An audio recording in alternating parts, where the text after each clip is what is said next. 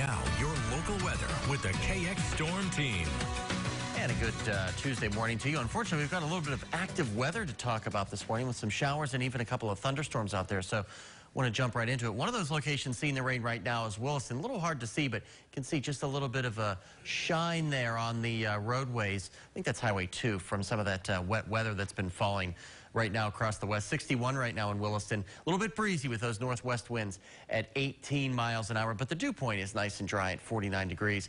Here's a look at the temperatures across the state. I'll zoom it in for a closer look at your neighborhood. Most places right now are in the upper 50s and lower 60s. So it's a pretty comfortable morning out there as you head out the door. Further to the north, about the same thing. You can see there 63 in Newtown, 63 as well as in the Magic City.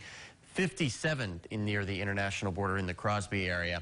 Winds not too bad right now out of the north and northwest at between 5 and 15 miles an hour. I don't think winds will be that big of an issue today. Here's a look at the satellite and radar picture. You can see we've got a what's called a short wave that's moving through the atmosphere right now. There's just enough instability to squeeze out a rumble of thunder or two. Here's a close look. We do have a radar hole out here, so it's a little bit more expansive in the coverage than what you see here. You can see a strong thunderstorm developing just to the south of Newtown, so a rumble of thunder expected here in the next hour or so. And then a much stronger storm just to the in southeastern Grant County, about to move toward the Morton County area. Elgin, this storm is on your doorstep, so expect some very heavy rainfall over the next probably half hour or so. And this storm will continue, or this system will continue to slide off to the east. It will be a quick mover, so I think by the time we get on the other side of, let's say, KX News at noon, most of the precipitation should be to the east of the area, and it should clear out relatively quickly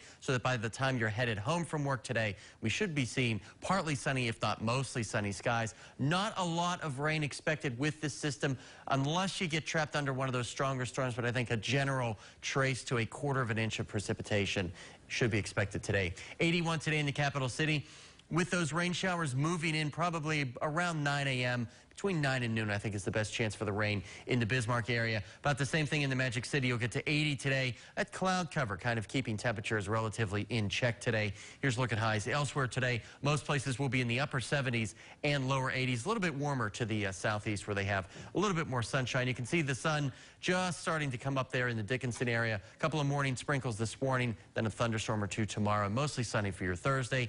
Right now in Williston, that rain should end by the lunch hour, leaving you with mostly sunny conditions for Wednesday and Thursday.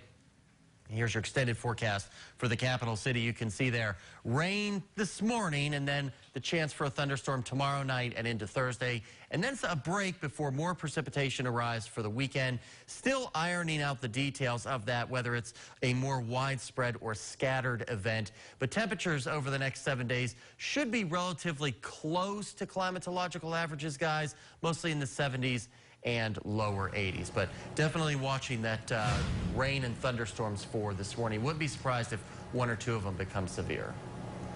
I was going to say, that's something to keep tuned in to KX to see, because it looks like we could be going through some of this for the foreseeable future here in the next week. So do you have a camper, Alicia, when you go camping? It sounds like you do. I do, yeah. We no longer tent it, fortunately, but the campers, you know, I always watch my app closely when you're camping, because I am terrified of storms in a camper. Right. Got to watch that KX weather app. All right, thanks, Robert. When we return on Good Day Dakota, how businesses in the area could be impacted by the many canceled events this summer. We'll have the details coming up after the break.